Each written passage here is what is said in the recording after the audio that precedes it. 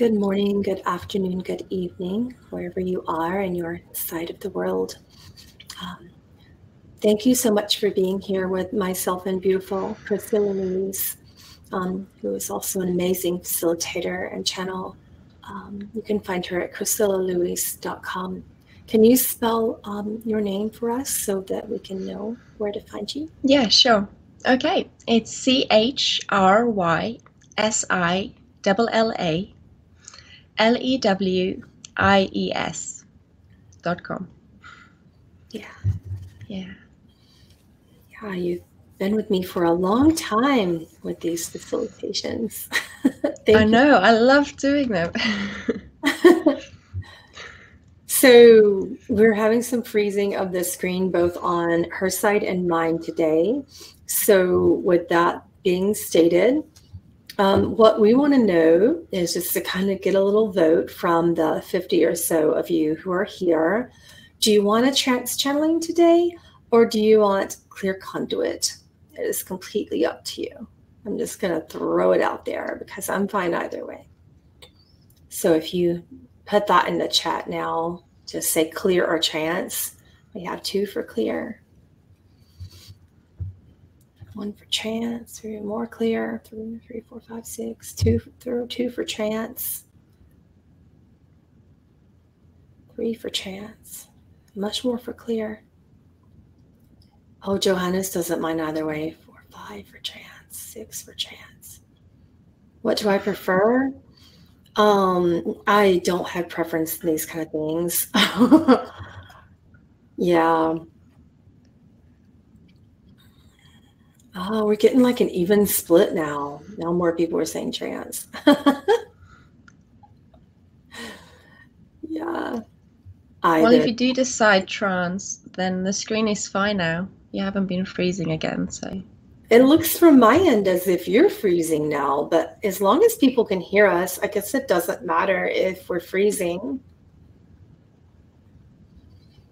So I guess I'll go into a trance. We can get a lot more personality coming through that way. He's incredible, has an incredible personality and presence that is a little different than Dad. Okay. All right.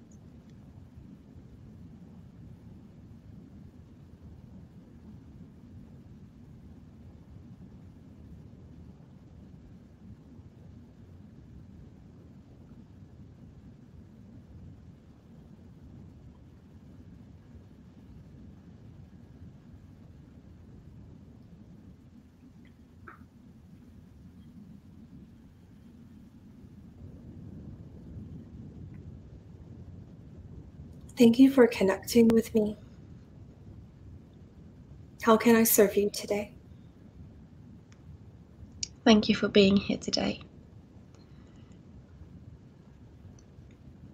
We would like to know if you would like to share with us how your childhood was growing up.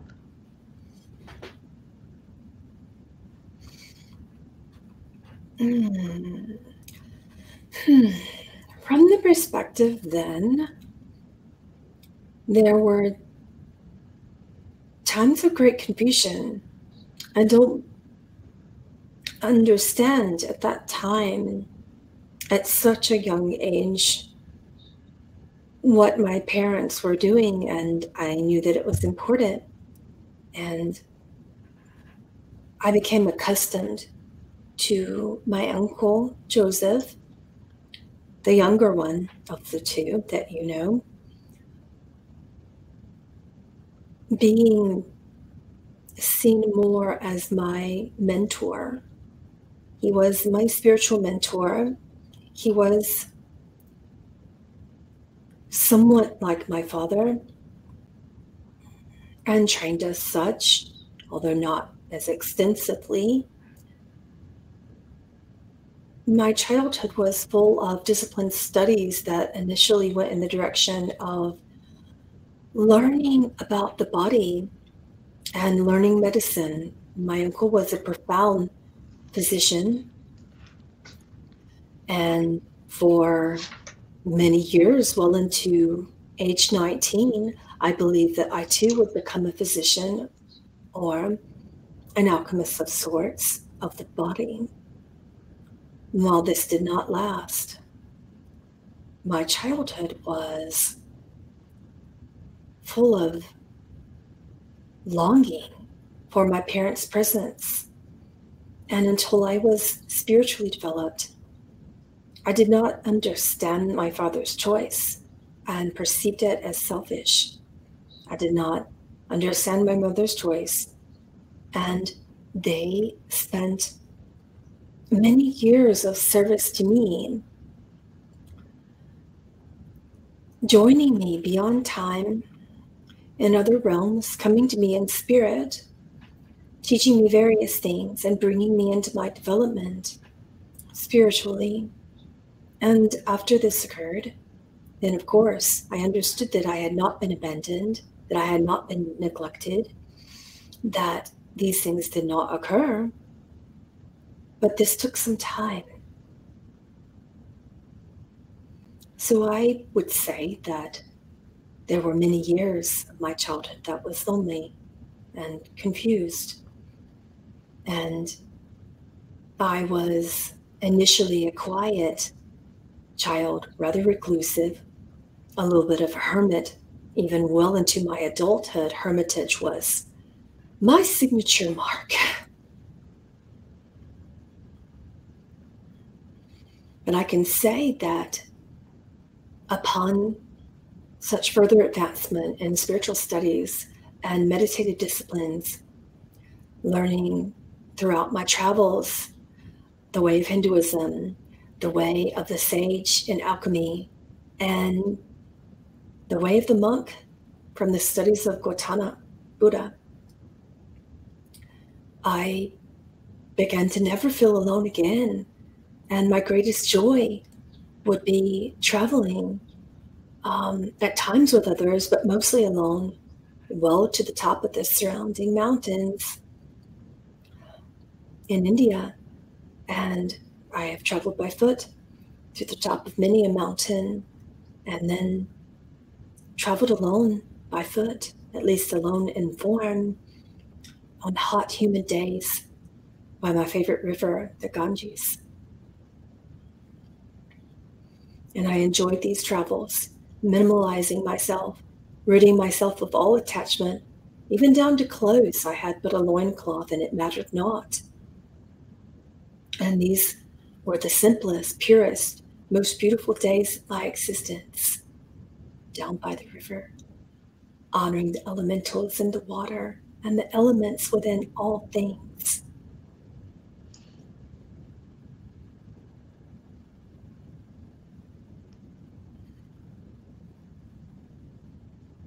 And did you travel a lot as a child and through your adult life? So, not as much as the child, no. I was deeply embedded in my medicine studies, and as I stated prior, I assumed that I would become a medical help of sorts in society at the time. And travel extended greatly from around age 20 until now. You are speaking to my essence at around age 55 in my cognition. And of course, now I am well traveled.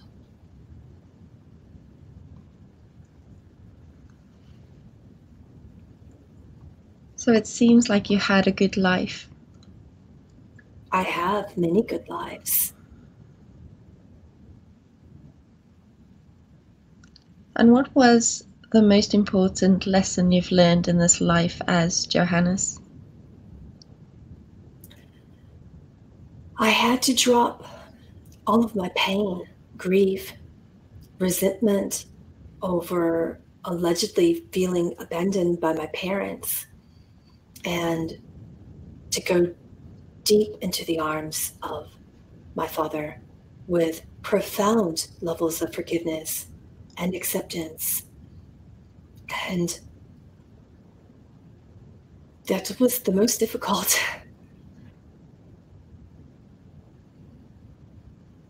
And then the second thing, I had to learn to become divinely selfish.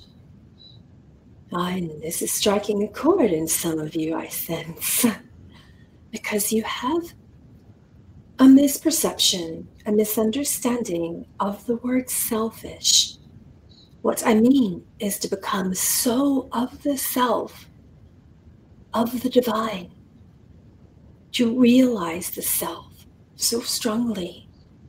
You are selfish, you are of the self so much that all of your action, all of your accumulated memory, that which you call karma, becomes action of the mind, action of the body, action of the spirit, and you are reaching into the technology of kindness and compassion, extending such ecstatic compassion forth with giving hands, but knowing always that you are of the self.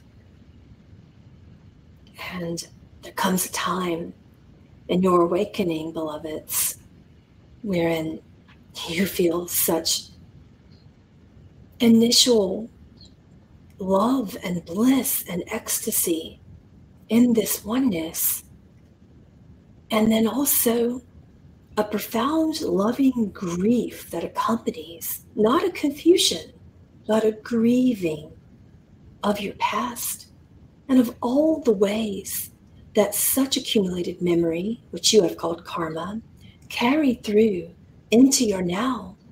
All of these limitations, whether they be in relationship or in means of earning your living, as you call it in these modern times, your connections with others, your connections and attachments to things, if it no longer serves the divine self, then you must be selfish enough to relinquish that. And in your modern era of times, you have called these boundaries. Call it what you will. Become divinely selfish. You have perceived, even though this goes in stages, this embarking upon enlightenment, you have perceived that you will release everything and then have nothing and no one, and you have misperceived. It is not true. You must understand that the evolution of self, the grand realization of all that is true, once you feel it and you know it and you know its truth, nothing can compare. And you will want to give up anything and everything that no longer serves the self. Relationships, substances, forms of all varieties will no longer fit if it is not within the divine self's true nature. But you perceive that you will do this, and then from this foundation of burning of the old, that you will then be floating upon no foundation. And this is not true. You will not be alone. You are reconstructing, and you must burn the old foundation to make room for a new foundation that you have yet to understand in friends and family and connection, education, titles and roles of all jobs of varieties, if you will. It will all shift. Be prepared for that, and be prepared that You could commonly grieve based upon your misperception, this shift. And you could misperceive that you will be alone. And please know that you will not. It is simply a rebirth.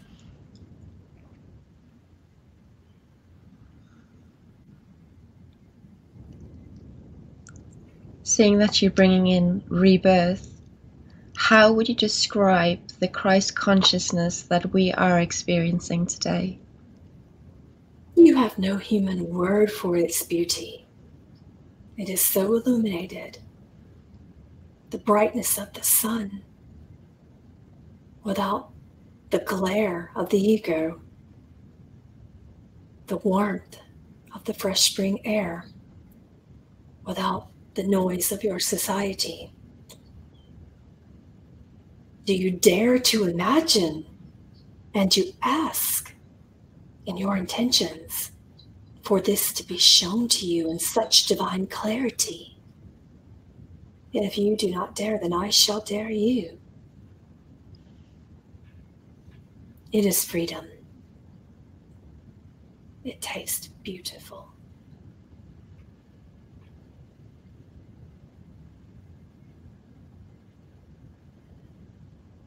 Thank you. Would you be able to tell us a bit more about the struggles with abandonment that you've gone through in your life?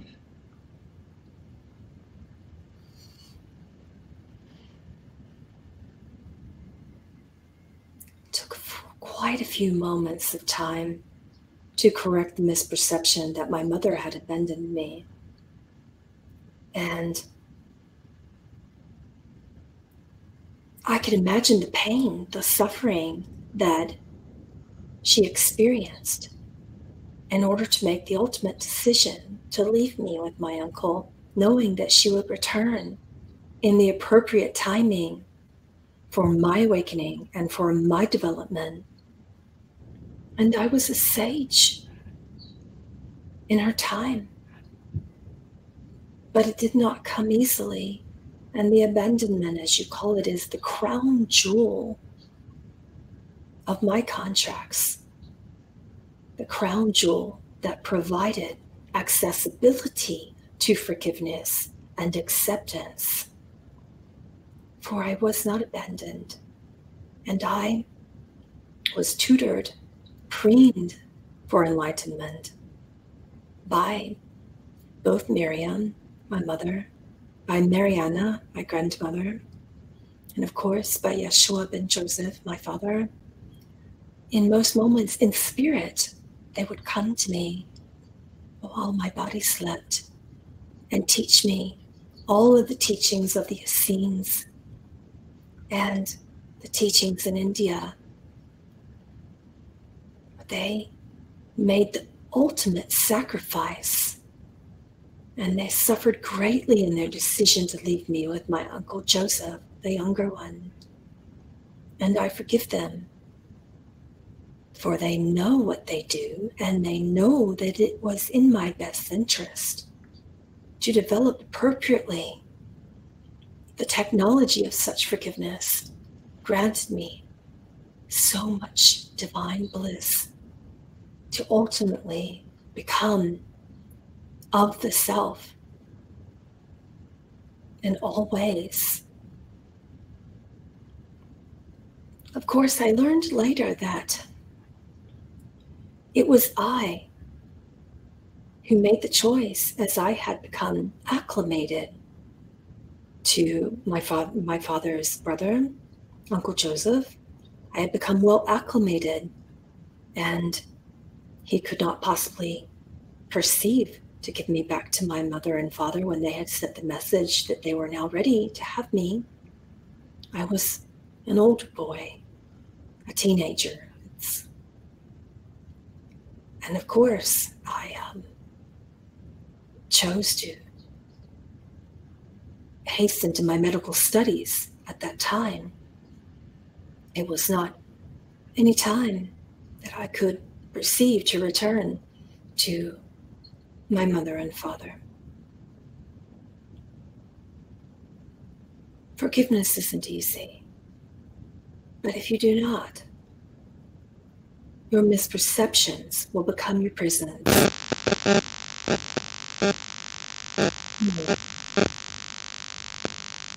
Seems to be some feedback. Can you hear that as well? Okay, it's just gone. It's just gone. Okay.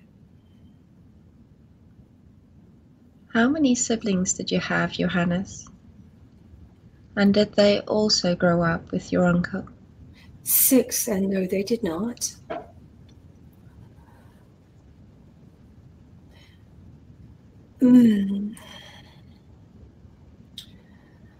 So, my mother, Miriam, and my father, Yeshua, had many children.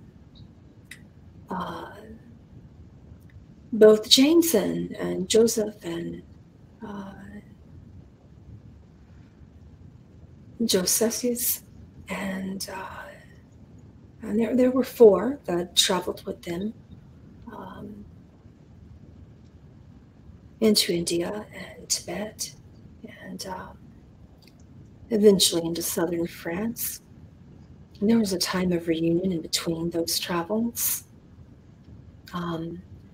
I have a half-brother, Judas, who, when I was 20, between ages 20 and 22, lived in Britain. Josephus, he lived in Britain as well, along with a sister of mine. So there were 3 siblings, 3 total. Judas included my half-brother living in Britain, and then myself, and then 3 more that traveled with my mother and my father to Tibet.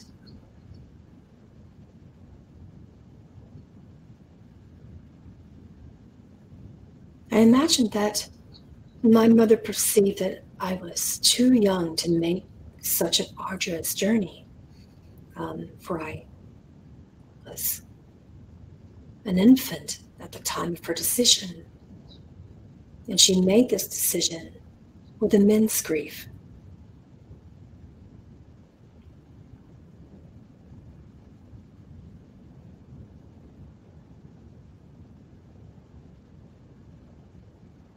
And what age were you when your father Yeshua went through his final initiation on the cross?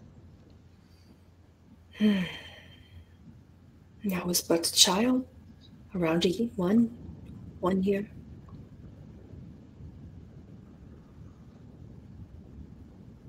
And you say that you studied extensively within the medical field, but I was wondering, did you study with any masters? And if you did, what message is there to be shared? Oh, I have always longed to study with Babaji, as it was apparent. We heard word through my father, both in spirit and through messages sent by many ways, that both he and my mother were studying with Master Babaji and some of the other masters in Tibet. Joseph, my uncle Joseph, the younger one, was my greatest spiritual mentor. And then at that point, I would say that my father was equally a strong mentor. And then many gurus in India, many gurus in India.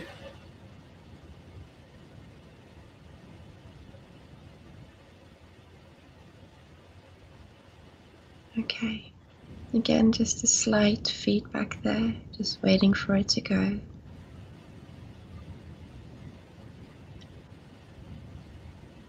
That is not electronical, that is within the brick and mortar building of the channel. Okay. Well, let's move on to the next question. Can you give us an instruction or a guideline of how to best raise our vibration to access the flow of abundance for ourselves and all I suggest that you abolish the idea. This suggestion may surprise you, but if you are so centered primarily in the focus of this terminology, abundance, of course you must be well seated in lack. What if your primary focus is not to realize that you are God, but just to observe that God has a long way to get to you? If the focus is on other things, what if there were no focus but love? And then the focus would be to remove all that blocks you from giving and receiving love. What if your focus in your studies would be to simply remove the aspects of you that are, as you call in these times, lower frequency? And that would mean forgiveness, acceptance, allowance, more trust in the multitude of ways that God shows up in form and outside of form, for you, with you, as you, within you, both within and without, as above as below. What if the focus were removing the toxic fears, the panic, the anger, the shame that surround you? These misperceptions block your ability to be divinely selfish, and these misperceptions contain such technologies of fear. Of course, it's you could not focus on the technology of abundance without removing the technologies of ego. Do you understand? Yes. I think it makes sense. In other words, your focus would be in the wrong place. Perhaps let's perceive that if you were given and you created all of the abundance that you could possibly want, and however you wish for it to show up in your life, then to what point would it be that you are living? If you have all that you want now, what then? Then it's finished. You see, the contract's finished then. The means of mastery involve removing blocks to love. Do that, and then you will not be operating in the false technology of shame and fear and such misperceptions and distractions from God. For God is so apparent and so accessible without these blocks. You see? Yeah, I see. It's as if you are saying, live with the abundance that you have now fully and enjoy the experience. You hold form. You have food. You have a roof over your heads. You could focus on the beautiful technology within this form, within these brains and minds, for it is an eloquent technology, and you are walking around without a manual to it.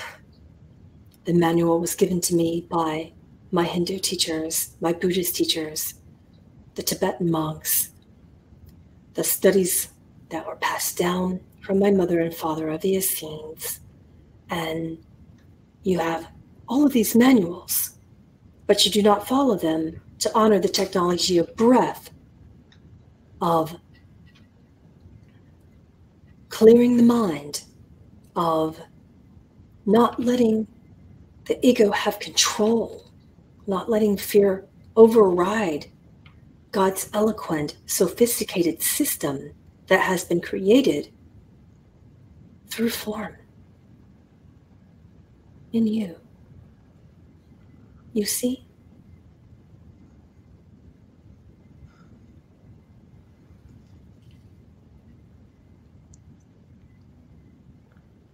And what is the overall message of guidance for the collective at this moment?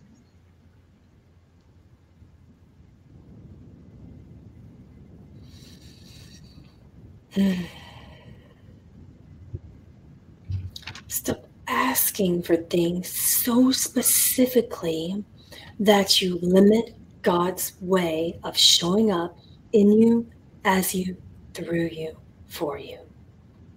For if you come to God and you're saying in your prayers and your meditations and your studies, you are saying, I want this, I want that, this relationship, this job, this abundance, this reward. That could be trouble. How are you limiting God? By asking for what you believe is abundance. Open up. Let God just show itself in you, to you, as you, for you.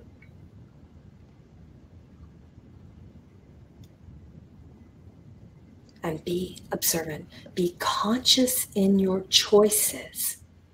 You are so often worried, humanity, about karmic influence. Karma is memory that you accumulate in these times. And all of the greatest masters in India and Tibet have taught me that karma is simply memory in action. Action from the mind, action from the body, action from the spirit and emotions. So are you going to access it from the body in ways where the ego mind takes over, or the higher mind is in the driver's seat for the body's actions and choices? Is the foundation of that spiritual discernment, so that the mind can birth proper karmic choices in physical action? Be conscious of how you are acting about karma. Karma is not a punishment. Karma did not follow you through from another time to punish you or to reward you. It is simply accumulated memory in action. And when you become conscious of this, well, then you are a karma yogi. Then you are in the driver's seat for conscious choices in your life. And then all abundance will be there and be realized.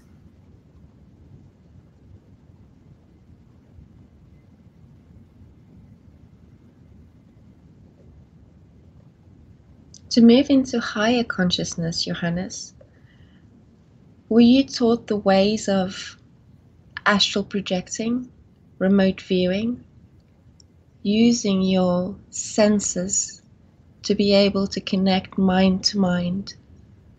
Of course, at a point in time when I was ready for it, but I was a stubborn student of God.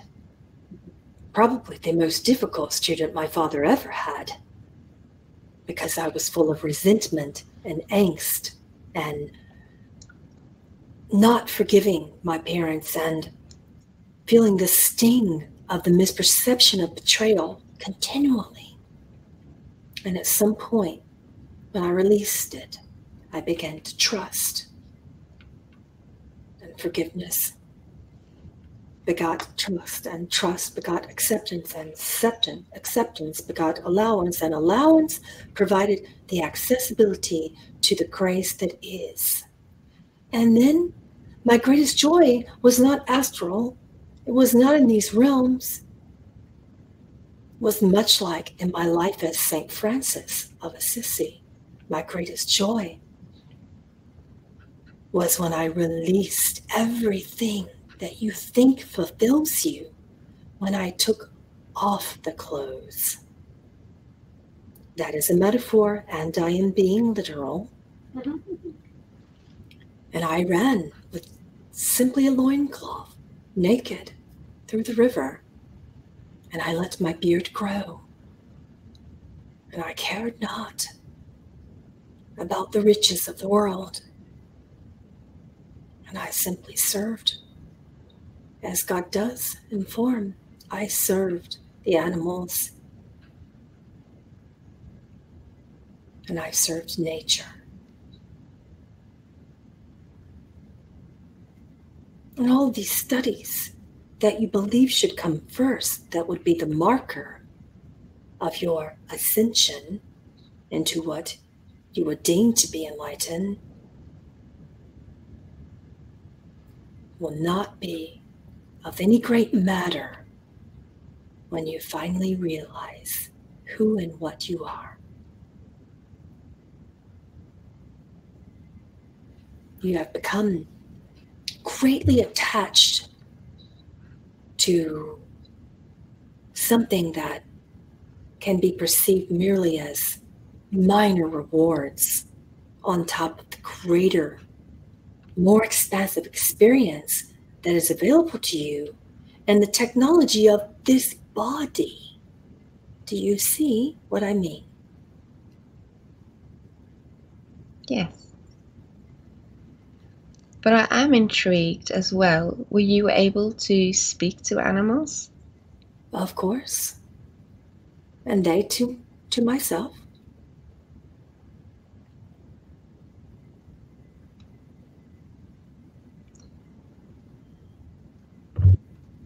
I would like to ask you about Anna, grandmother of Jesus. How was your relationship with her?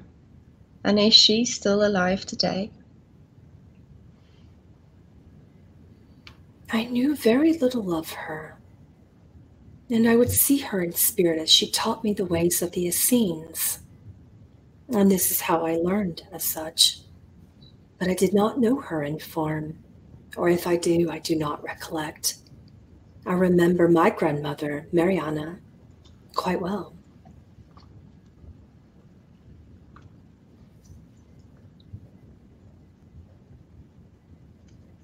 So did you say that you reincarnated as Francis of Assisi? No re. Time is all simultaneous.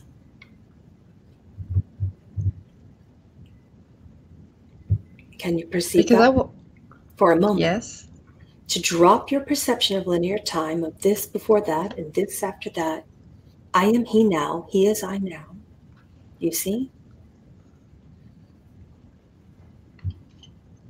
I speak to you in a certain essence, a 55-year-old man, speaking of times. But in essence, in truth, I am all of these beings, at all ages. And you can speak to my essence and my experience of that. And then, what? You see, time is not of any utmost significance.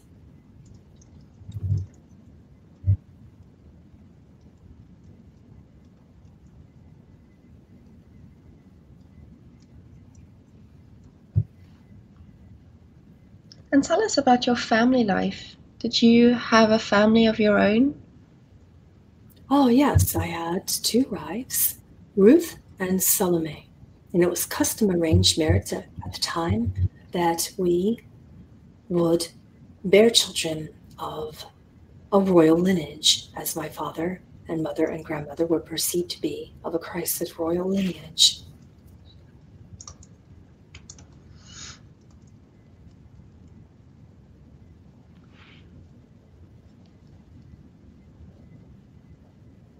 And were you able to teach your children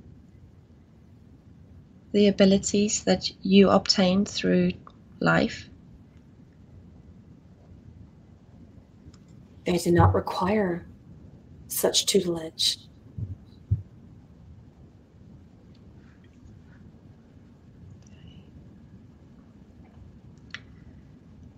It does seem like my question pane has frozen. So may I ask all those that are watching if you could ask your questions in the chat box. And it seems like there is sound breaking up.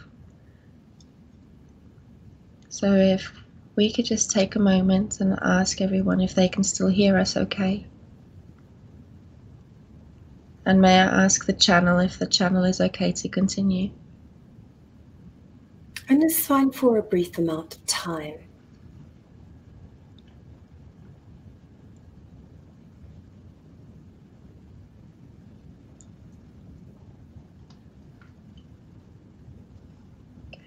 Seems like everyone almost is fine. So we will continue. And if I may ask if you can put your questions, if you have asked them, in the chat section, if you can put them there. So if we are, Johannes, all living simultaneously, are we all gods playing victims to our own creation of the material world?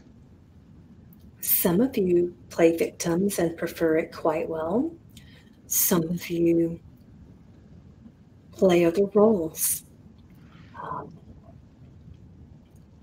Some of you play savior. Some of you play healer. Some of you play channel. You see where I'm going. Some of you play scientist, doctor, actor. But you're all actors, are you not? It's just hats that you're wearing on top of your heads. It's about the significance of karmic action and what you do when you are not conscious of it. But the moment you become conscious of it, there is a unique bridge between the mind and the body and the soul that is untethered, unbroken.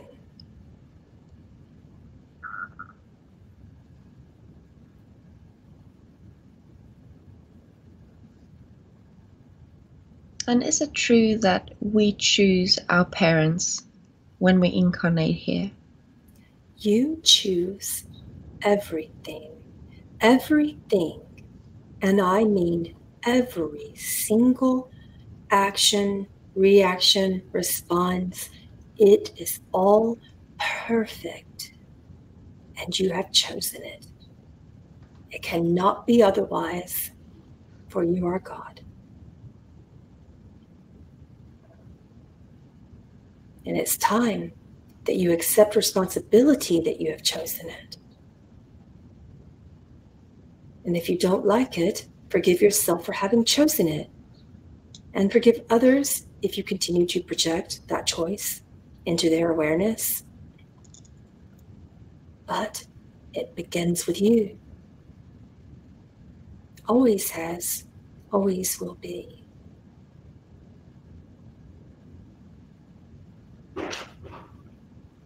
Can you tell us about one herbal medicinal item that has been lost to time, which we could remember now? My Hindu masters taught me of the medicine of the Nam. N-A-A-M is the most powerful medicine of spirit. But you have remembered quite well all other medicines. It is not a medicine of the body that you need the most. It is the sweetness, the sweet nectar of the Nam. This is medicine for your spirit. It's not an herb that you can pick any more off of these lands.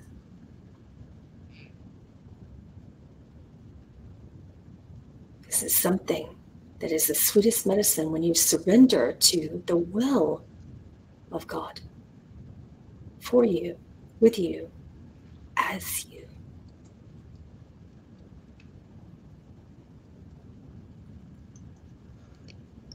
And if we move into the physical body,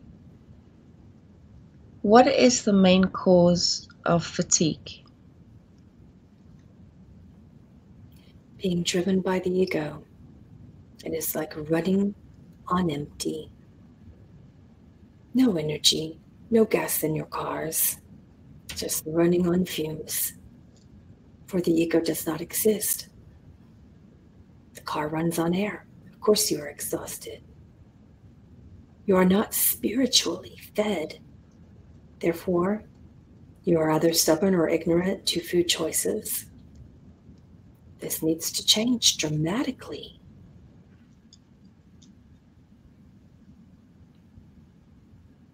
You wish to consume the sweet medicine of the Nam, taught through my masters, in one hand, and then you consume death in your foods in the other. Do you believe that something cancels out?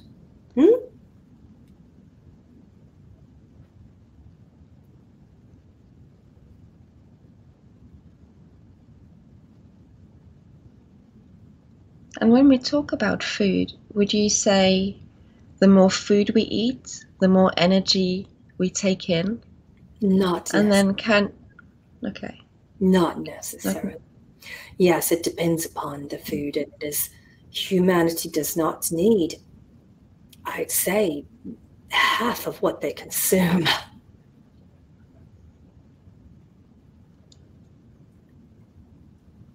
And what about you and the times that you lived in? What was your food like? Roots from the earth and berries and seeds, protein, nuts and seeds, flowers for teas, and various roots for medicine.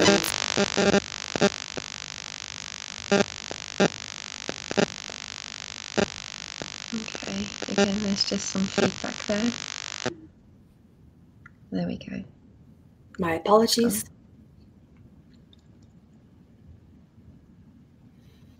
Never ever would it suffice to consider the killing of an animal. This is not what my masters taught. Cannot consume death and live.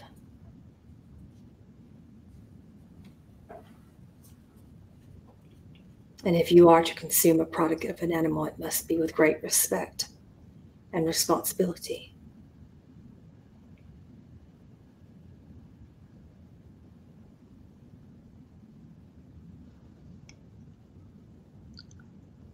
How many people have Jeshua's DNA? It seems we are empowered from his life and the DNA. In which timeline? This could be infinite. You see the struggle with this question. In your timeline, maybe 1 million, slightly more. And this could change any moment. With the children being born, people exiting, it's a flux.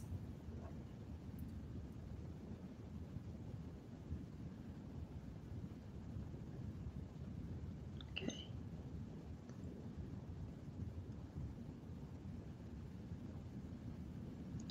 I'm just looking at the questions. In light of explanation on abundance, how do you view the teachings of Abraham Hicks?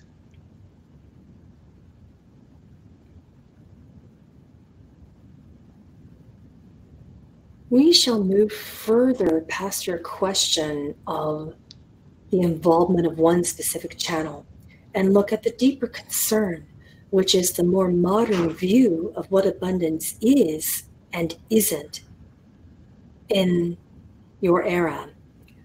In this modern society, there has been massive, rampant misperception of abundance and extreme focus and choice. And I'd say that this is faulty, these choices to focus so much on abundance. Again, this can only come from lack, this focus in your modern teachings. And it must shift if you would truly understand abundance at all.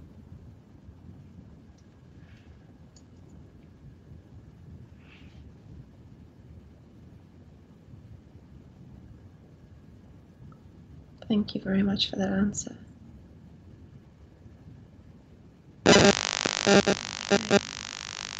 reflex into becoming and going. How do we survive in this realm if we wish to give ourselves fully to the divine plan?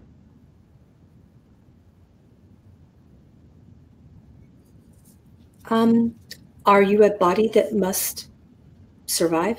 Are you that? Because if you are, then of course death shall suffice in your experiencing. It's not about survival. The concept of survival, and that you bring it up in your question, tells me that you are focused on having to survive death. I believe you mean to ask me how we should thrive. And of course, go with yoga as your foundation. And then it matters not. Everything will fall into place at that point. Johannes, please put your feet on the floor. The channel needs to ground. Thank you. Thank you, Jordan.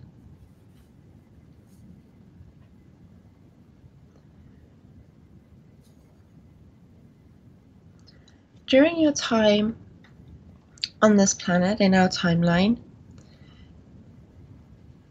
did you speak a light language?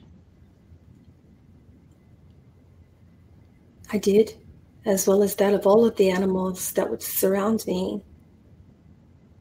With no fear, appreciating the joy, connecting in oneness and love with the plants and the earth and the waters.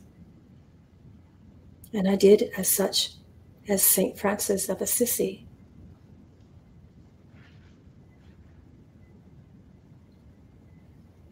And this is why the animals could understand me and I they.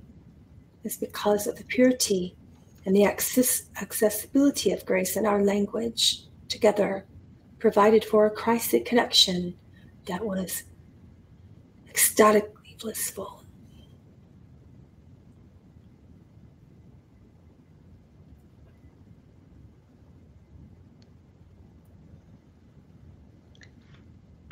A viewer has a question with regards to previous information that's come through. Can Johannes speak on the 3 days of darkness? Any time it's probable? This month, this quarter, this year? How would life be changed for us after it?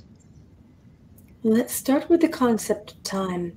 It is impossible to receive accurate predictions of something that affects humanity in such a large scale of your consciousness, when you are operating in various multidimensional experiences. Therefore, some will perceive it, some will not. Some will perceive it, but it would not affect them, and they are simply there to help those who did perceive an experience of such a disaster. But it is also such joy, such rebirth, such opportunity for connection. And while the potential is palpable to the point that many channels can feel it in the roofs of their mouths, they do not fear, and neither shall you.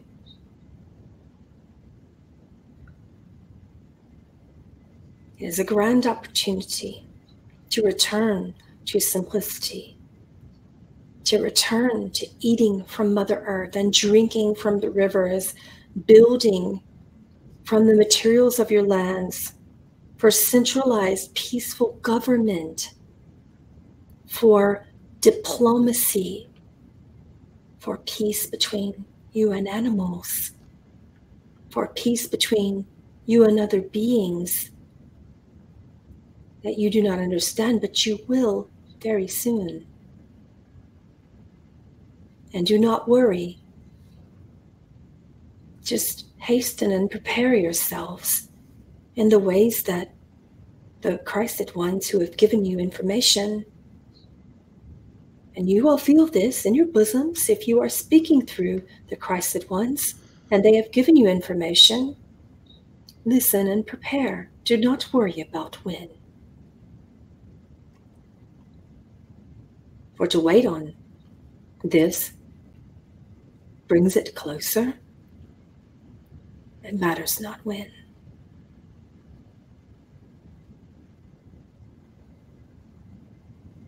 Perhaps focus on love. Perhaps focus on forgiveness of shame and the avarice running through your governments and collectives. Perhaps forgiving the dream that you are tired and disgusted with when it comes to your daily living. Perhaps making conscious choices about how karma will act through you. And perhaps forgiving the times in your past when you have not. Perhaps these would be better directives if you're wishing to alleviate this potential. But again, this potential could be necessary as well. What are you trying to avoid in such a divinely perfect plan? Trust.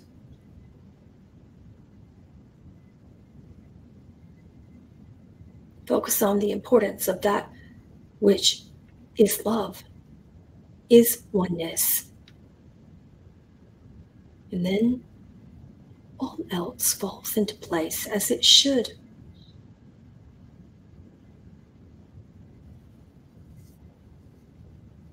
Prepare the mind. Prepare the body, clear the mind.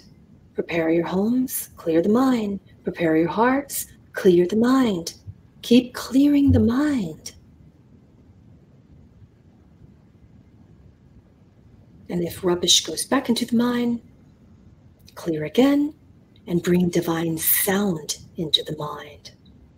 For this is the technology that provides the quickest accessibility to the grace that you so desperately wish for.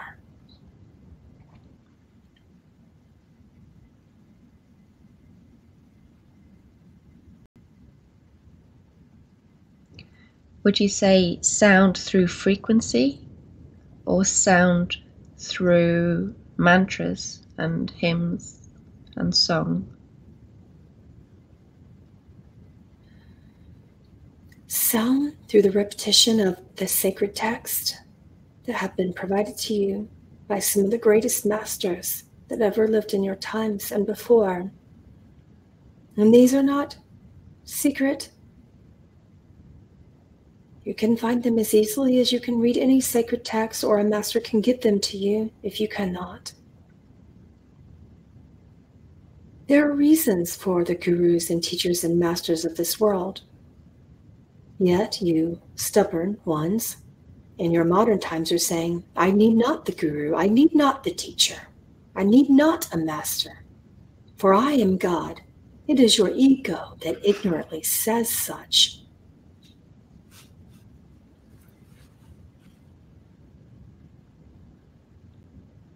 And what was your favorite technique of sound and frequency? Any of the technologies of the ancient Vedas.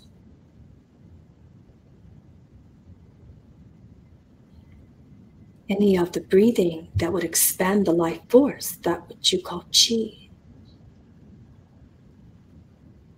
From many masters in Tibet, which taught my father, who then taught me. And then combining such technologies as my master Joseph instructed, and as Babaji instructed my father, who then instructed me.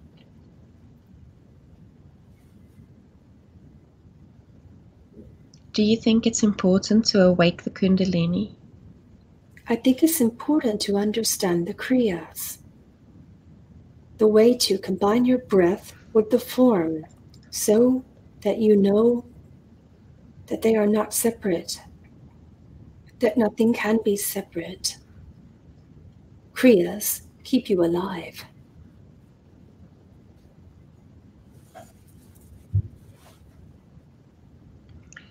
So the following may be a bit of a triggering question. What advice do you have for those who feel that clothes, people, money, and events define who they are?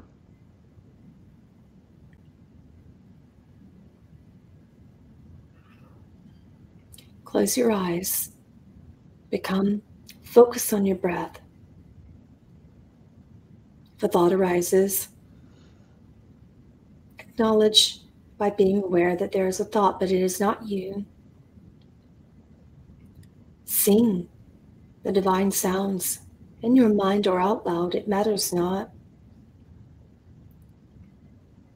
And ask yourself, are you really happy? Are you really joyful? Are you really accessing the deepest levels of happiness that you possibly could? I can assure you that the answer is no. You must begin by being truly honest with yourselves.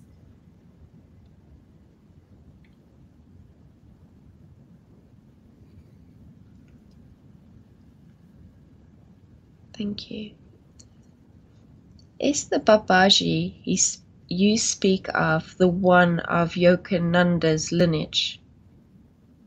Absolutely.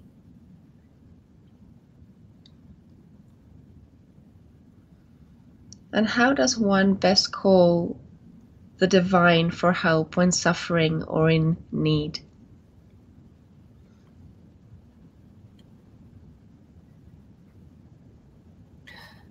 Observe your definition of suffering. Asks for the medicine of the Naman. Ask to be connected to the truth. Why is your body seeking to get your attention? Why is the suffering there, and how is it teaching you?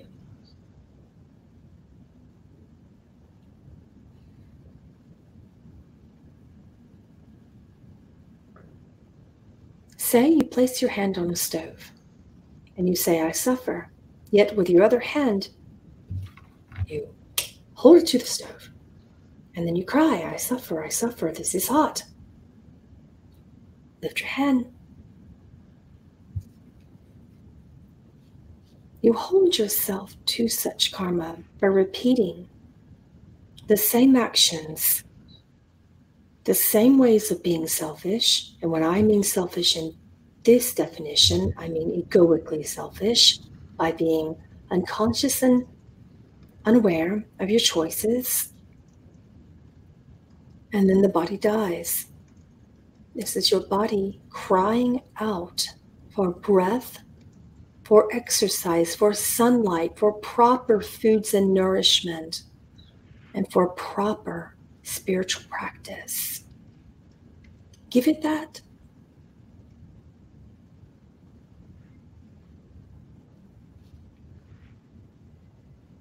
And once you have adequately done this, come back to me and tell me you suffer, and tell me honestly if you suffer after you have done diligent commitment in spiritual practice.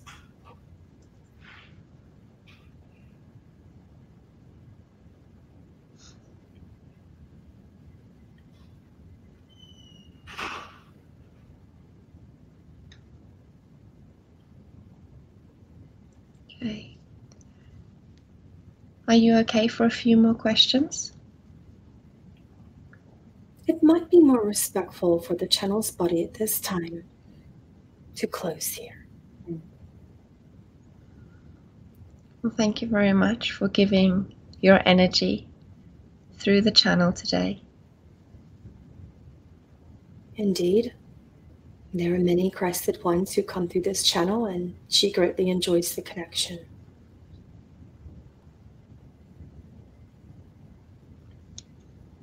Okay, so I'll just ask you to step back from the channel and bring the channel back.